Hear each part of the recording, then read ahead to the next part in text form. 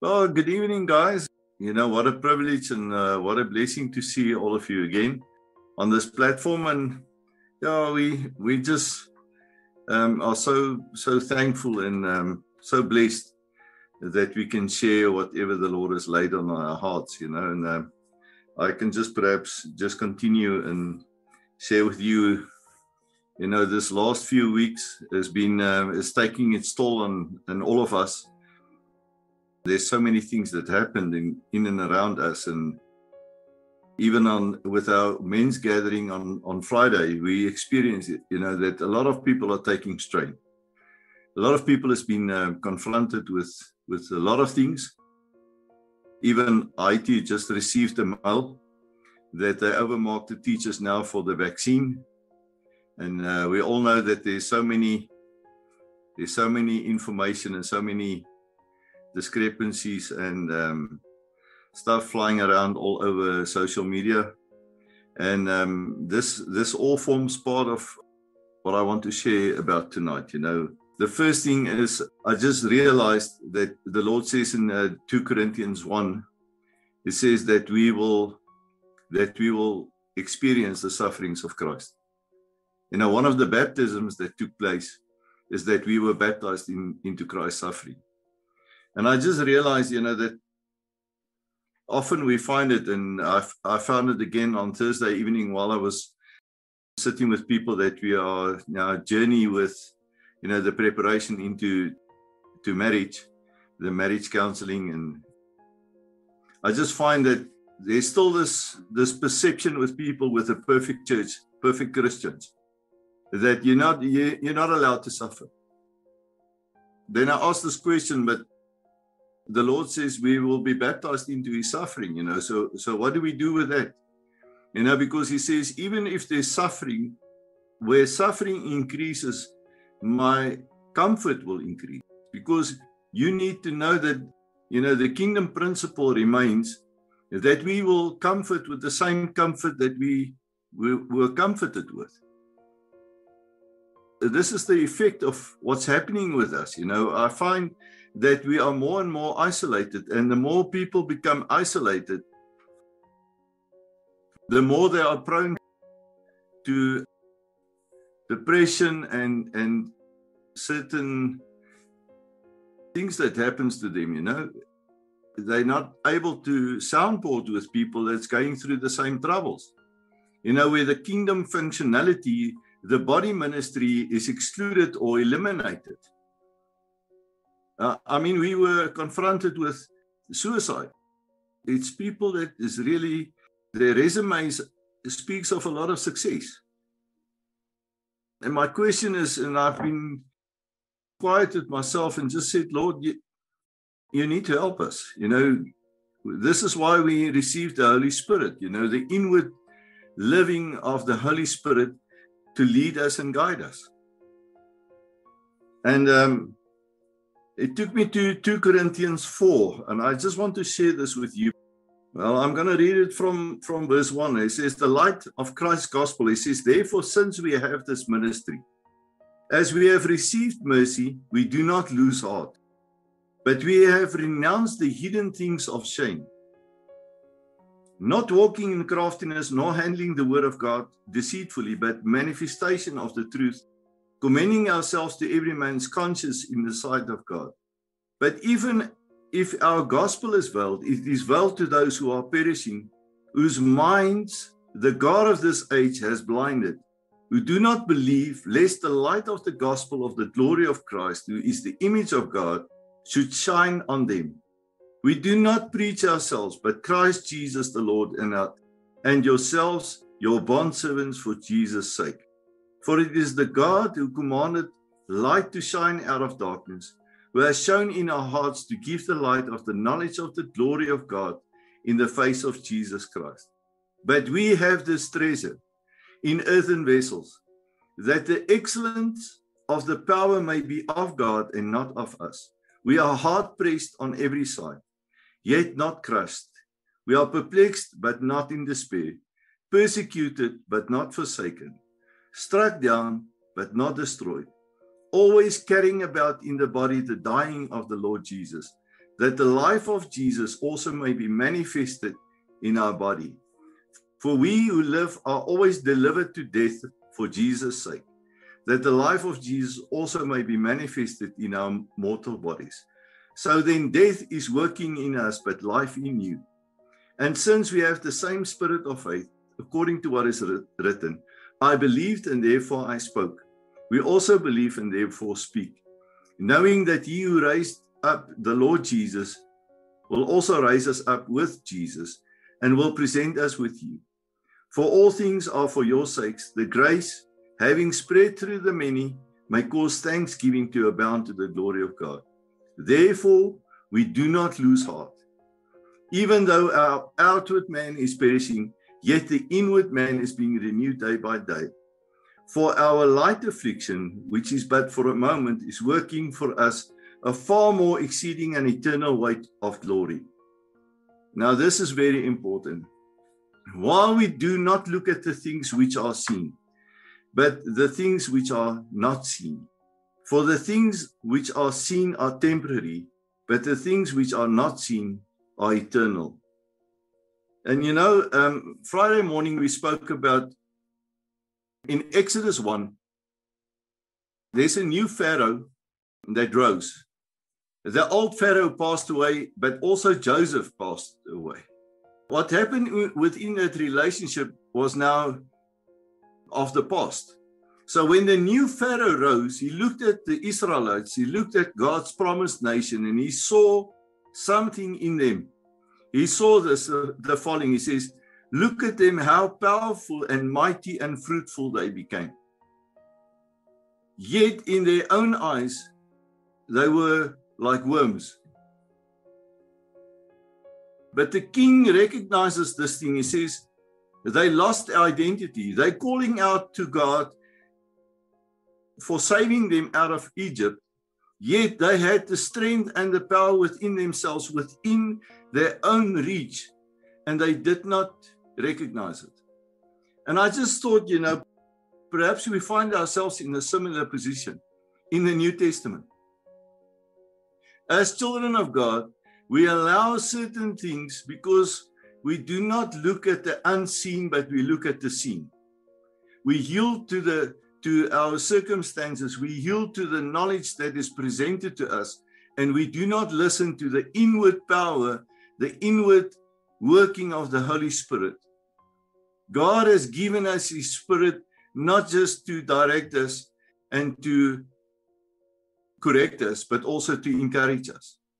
And I found that sometimes that third very important ingredient which the Holy Spirit has come to share with us is being neglected. And it could be because of many reasons. It could be a lack of intimacy. It could be a lack of identity. It could be a lack of liberty, you know, because the first thing in this portion of scripture, Paul writes, he says, the first thing that we dealt with is the shame. We dealt with the shame and the hidden things that distract us. So he purified his heart. He positioned himself in the identity to know that God has positioned me within this relationship and I can rely on Him. Therefore, I remember that I walked in darkness, but now the light of the gospel is shone in my heart, and this gave me a new perspective on life. He says, although we are persecuted, although we are struck down, he says, yet I know this, there's a power working in me. And I asked this question, you know, because the power that's working in any and all of us needs to be manifested so that we can then comfort with the same comfort that which we are comforted with. And because of this isolation, because of COVID, because of many things, we are deprived of this. Yet we take it in the stride. I mean, children of God is perishing all over and around us. I mean, Henny is now on, he's just on audio, but I mean, they were confronted last week to continue working their contract. They need now to be vaccinated. If they don't do that, they will not be allowed on the premises. So it's not just the government enforcing these things, they're enforcing it through the companies. It's the same with the Department of Education. So what is the next thing? 3 months ago, I said it this morning, 3 months ago, the president stood on the platform and he says, my fellow South Africans and citizens, you will never be enforced to take the vaccination. You will not be restricted to travel. And all those promises, 3 months down the line, the last effort on national TV was 95% just the vaccination. And I don't want to enforce or to share what you should do. All I'm asking is, are we relying on the Holy Spirit of God who knows all things? And he says, we have received the anointing that will teach us all things. Do we really rely on the inward working of the Holy Spirit to guide us, where we as fellow brothers and sisters, sons and daughters of the Most High, rise up and start sharing what God has shared with us? And within that, we know this is from God. We rise up and we make a stand. Otherwise, we will be confronted in somehow, some way, whether it's the mark of the beast or not.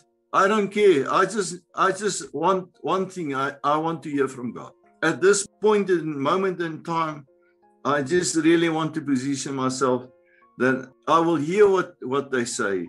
But if I want peace, and if I want truth, and if I want the resurrection power of God to operate in my life, I need to spend it and find it in Christ Jesus.